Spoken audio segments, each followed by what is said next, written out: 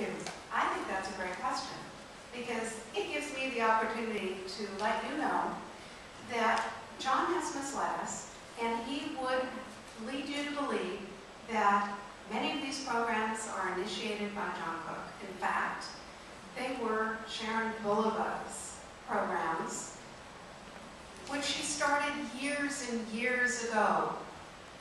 Neighborhood colleges, College in Your Corner, that was Sharon's. It was a county program. Sharon adopted it for Braddock, and it was going very strong when she ran for the chair. While she was Braddock Supervisor, it was a thriving program. Braddock Nights, again, Sharon's program.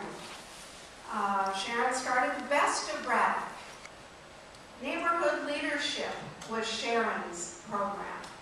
And while you might be led to believe that Mr. Cook thought these up and initiated them, he did not. But I want to congratulate him for continuing them, and they are a huge success because they do so much for the community. The events training that also Sharon Bulova started has been a boon to Braddock District.